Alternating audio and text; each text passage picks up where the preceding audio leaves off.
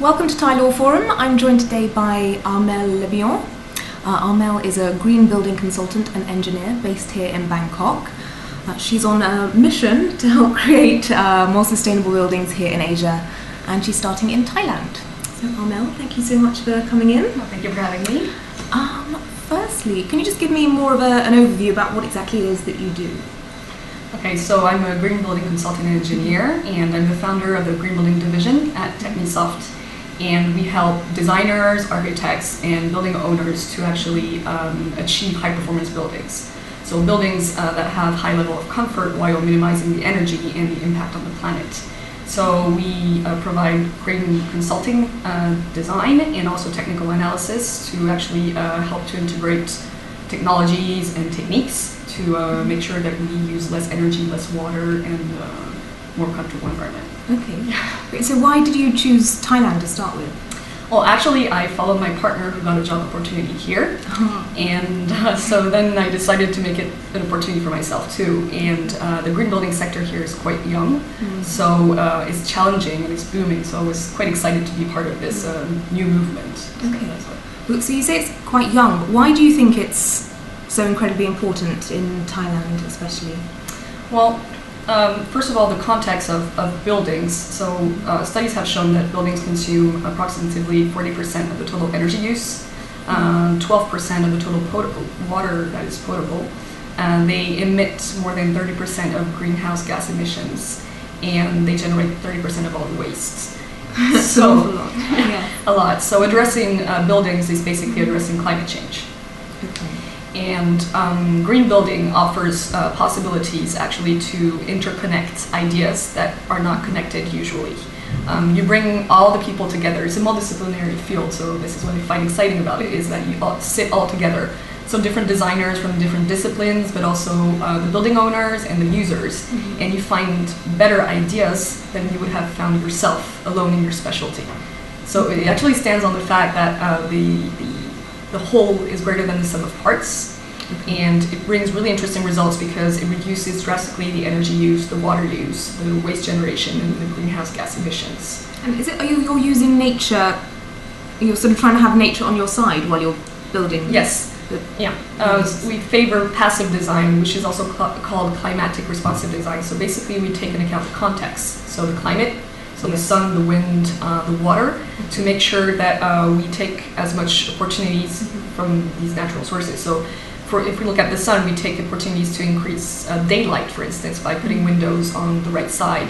But also we protect from the solar heat gain, because it's, a tropical country, you want to protect yourself from the heat that you get from the sun. Yes. And at the same time, you try to use, for instance, the sun's energy. So it could be solar panels, for instance, on the building, or an array somewhere near the building. How do you, I don't know if this is going to be difficult asking you a technical question, but how do you keep things cool while also having the buildings there to attract the most light, like you just said? So there's different ways of doing this. The first thing is to be careful about the orientation. So having the right orientation means that, for instance, in Thailand, you get the most heat from the roof and from the west facade. So you're not going to want to put, you're going to have a lot of light, but you don't want to put huge glazing, for instance, on the west facade. So you're going to try to put them where the sun doesn't directly enter. And the way to have light without heat is actually to reflect the rays, so that they don't arrive directly on you, and also to protect, for instance, with shading devices. So you're going to have like overhangs or the kind of like shutters type, or you also have like high performance glazing, so you can have double panel or triple panel, and you can have also some coatings that are gonna like let light in without letting the heat in. That sounds far more clever than I'm sure I can grasp. So in terms of Asia as a whole, where does Thailand stand? Is it lagging behind in terms of greenness? No, it's not lagging behind. Actually, Asia is making great efforts in terms of green buildings and sustainability as a whole, but there's a lot of disparities between the countries. If you look at Singapore, it's considered as a green model. At the same time, you have Indonesia, who's burning trees and suffocating in haze. So In Thailand, the number of green buildings, certified green buildings, have more than doubled annually since 2007. So it's really promising. We're on the good track, but there's still a lot of things to do. But yeah, I believe we can reach goals in terms of green buildings here too. Great. And well, I mean, you just mentioned Jakarta, but I mean, what are the most worrying aspects of climate change in Asia that you've seen? Well, we've seen a growing number of disasters in the past decade, just to name a few. So there's the haze in Indonesia.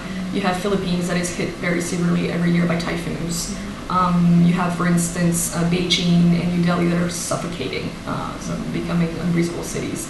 And Thailand had its fair share too, 2004 tsunami and 2011 floods. But that's just to name the big ones. And that's the trick with climate change, is except from some direct cause to effect problems, such as peak of pollutions in cities that are having unsustainable ways of transportation, manufacturing, and building, etc., most of the local consequences are actually due to causes outside of their locality. So that's the problem. Climate change is a shared issue. It's a global issue. And pollution is one thing, and you're going to see peaks in areas and in cities that do emit more greenhouse gases, right? But at the same time, if you couple this with rise of temperature or rise of sea levels, they actually spread outside of the pollution epicenter. And the problem is that those who are paying and who will be paying the highest price are usually those that have least participated and benefited in the use of fossil fuels. So that's just something that we have to address. I mean, climate change is also about social security, communities, and people. Okay.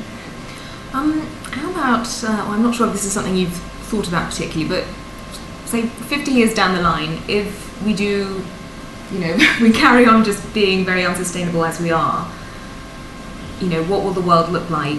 And then can you compare it to if we start building green buildings and start doing all the right things? I mean, is this something that you've predicted? Myself, no. But there's a lot of people that have actually done studies and predicted that kind of stuff. The problem is we don't know really for sure, right? What we know is that we are seeing a rise in temperature. Today we have, so I don't know if you're, you know, the COP21 conferences in Paris that are being held right now on climate change, right? And they're trying to limit the temperature increase by 2 degrees Celsius. Today we have, and the 2 degrees Celsius is compared to the 1990 levels, which is the industrialization era. So we're considering this as a benchmark. And today we have a temperature increase, for instance, of 0.85. But if we don't do anything, it's going to go over 4. So that's one thing. They predicted also that if we don't do anything by 2100, we'll have the sea level that is going to increase by 1 meter. And there's actually 400 million people that live below that level. So that means 400 million people that have a direct threat of this. We've seen also ocean acidification, and the problem is we don't really know how the species are going to actually cope with that. And we also know that if we don't do anything, we're going to lose 30% of the biodiversity. So that's if we don't do anything. But the good thing is there's actually a lot of people out there that are truly committed and very concerned about the environment and are trying to make a significant change. So from my point of view, I believe that something will be done and we'll have a better and greener future. And addressing building is part of the problem because, as we said, they do have a negative impact on the environment, but we can design them better. Actually, if you look back 100 years ago, the way buildings were designed, they were better designed than they're designed today. Yeah. So it's also looking at our past mistakes and taking some examples of what used to work and putting them back. Yeah. Are there any, I mean, if people want to help and start making a difference, are there any little things that people can start doing in their own homes, or is it only really people like you that, you know, doing things on a grand scale that will actually make a difference realistically? No, of course. There's some stuff, of course, that people can do in their homes. Well, first things first, you can turn off the lights when you're not using them, right? You can unplug appliances, shut down the monitor of a computer when you're not using it, but also avoid water running from the tap when you're brushing your teeth. Yeah. So that's some small stuff. Another thing is maybe not putting the air conditioning too low. I mean, we're in tropical countries, so if you have to wear a sweater, there's a problem. It's like too cold. And it's something that's actually very common in Bangkok when you go in an office or you go in a shopping mall. You just have to wear a sweater. Right? Yeah, in the cinema. Yeah, cinema. So cold. I have to take like two jumpers when I go to the cinema. Exactly. So that's one thing. And the other thing is not just about buildings. It's also about your attitude as a consumer. One thing that always strikes me here is this kind of ambiguity on environmental issues. On one side, you have a lot of people that are really concerned in creating awareness programs, education programs, cleaning programs, so cleaning beaches, planting trees, going organic on food production. And at the same time, well, every time you want to buy, for instance, a bottle of water, they're going to put it in a small plastic bag and give you a straw in a small plastic packaging. They really do that here. They Yeah. like to use a lot of plastic. Yeah, exactly. And you're the one who has to say no because they're the one proposing it to you. So that's something you can do. If you, for a chewing-gum pack or something like that, you don't need it, just say no, I don't want it. You can also bring reusable grocery bags, for instance. I do that, you know, and they Yeah. give me the strangest looks, like, put it in here, and they're like, really? But they actually feel happy about it. It's even some shops are now putting some days, like for instance the 15th and 30th of every month, where it's called No Plastic Bag Day. So it's a very good thing, but you have to not hand in plastic bags on these days, and it's still at the beginning. But people are going towards this. So that's on an individual level. Do you think they should start charging for plastic bags? Like they have in the UK, I don't. Yeah. Do they in France? Yeah, in France too, they have that. You can charge for the plastic bag, and sometimes they also already propose you to buy some reusable bags. It's just that people don't do it because it's not in the way. You know, it took a lot of time in the UK and in France to actually get to that level, and so we're starting here. I mean, we have to let people have a chance to do it and time to do it, but the more we talk about it, the more we actually can change some things. And what about other sustainability projects in Thailand or Asia that you've heard of? Is there anything especially interesting that you've heard of? There's one project I'm looking forward to. It's called the Super Tower. It's going to be the biggest and the tallest building in ASEAN, and it's supposed to be LEED certified at platinum level. So LEED is a green building certification that comes from the US. And so basically it looks at water reduction, energy reduction, the quality of air, quality of comfort, and platinum is the highest level you can achieve.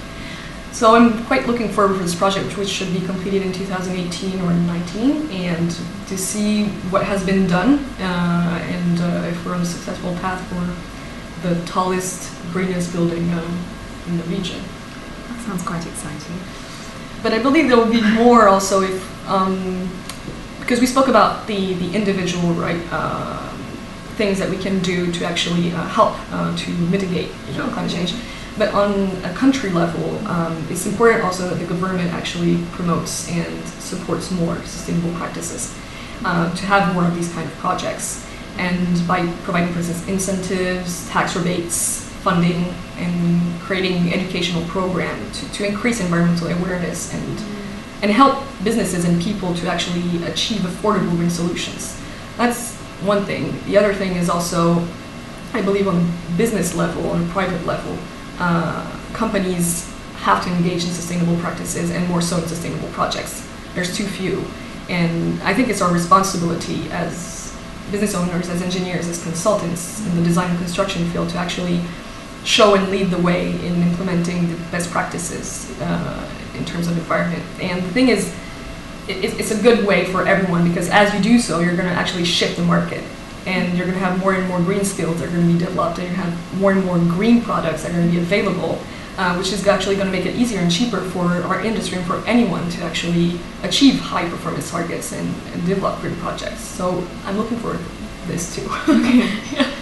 You mentioned just a second ago about half the battle is just letting people know more about this on the education side. Is there much going on in schools in Thailand? Not that I'm aware of, but then again, I'm not really in the educational business here. No, I just wondered if you knew. But I've seen some seminars and some conferences, and also I've seen some actions like bringing children to plant a tree in Bangkok. So, or to help us poor community. So I'm thinking that people are doing that kind of thing. Yeah. Okay. All right, I'll let you go in a minute. I just was going to ask one last question. Is there, I don't know, if people want to learn more either about you or about sustainability in Asia in general, where can they go? Okay. Well, if you want to learn more about me, you can visit my website, which is greenalb.wix.com. greenalb.wix.com. Okay, well, I'll link to it under the video. And if you want to learn more, I suggest the Asia Green Building Platform, which is the platform about green buildings in Asia. And so they feature a lot of projects, but also a lot of solution, and also interviewed with people that are giving solutions, and then we're explaining just what it is and how we can make a change. So, All right. Okay. Armelle, thank you so much. Well, thank you.